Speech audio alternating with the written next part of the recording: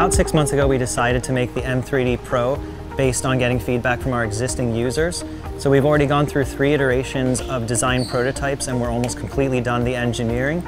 3 months ago, we proved a lot of the important concepts like making a heated bed that uses less power, proving that it can move a lot faster, proving the benefits of higher quality and higher precision metal parts. And right now we're going through the final phases of proving the feedback system and finishing the next steps in programming. Our goal with the M3D Pro is to make the most reliable 3D printer in history, and the way we're going to do it is by combining a full suite of sensors, what we call a sensor network, with precision metal parts.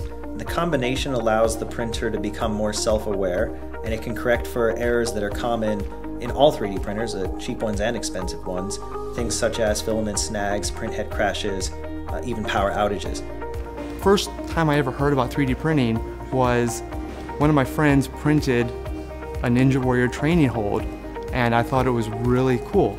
The unique thing that you're getting with M3D Pro that we have not yet seen in this industry is that ability for the printer to sense many different things within itself. It has the ability to sense position, it has the ability to sense speed, it has the ability to sense temperature in 5 different places, and if there's a problem, it can be self-diagnosed and in almost all cases can be self-corrected. Ultimately, that gives you more time in the creative process. With 3D printing, I have right on my desk, or my granddaughters have right on their desk. If they get an idea, they can try to make that idea on a 3D printer right there. They can turn their ideas into reality. This I didn't have when I was a kid. Really, the greatest advancement that 3D printing could accomplish at any point in the future is ease of use, making it so that anybody can just go from an idea to creating that idea within an afternoon. We've introduced this new thing that we call tutorial mode. So what we got from our feedback from original backers was that they wanted more detailed guides so they can grow into becoming an expert user rather than having to start as an expert user.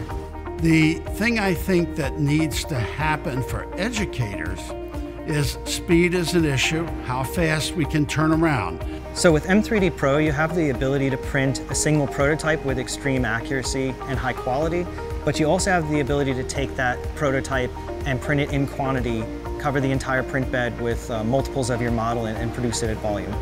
I am so excited for the future, not only for me, but for my daughter, to grow up being able to use her mind to create anything she wants to, thanks to a 3D printer. I've been fascinated with just the whole idea of 3D printing for quite a while now, focusing on just simple things that I could print for around the house, or toys that I could print to play with my kids. Really just the idea that I could create something myself. So the M3D Pro is already successfully funded and is the largest crowdfunded 3D printer this year. Due to popular demand, we're opening up pre-orders using the Indiegogo InDemand platform. And what M3D is doing, I think many people are going to see as extremely innovative, and they're going to want to be first to support it and to help nurture where this technology is going to go.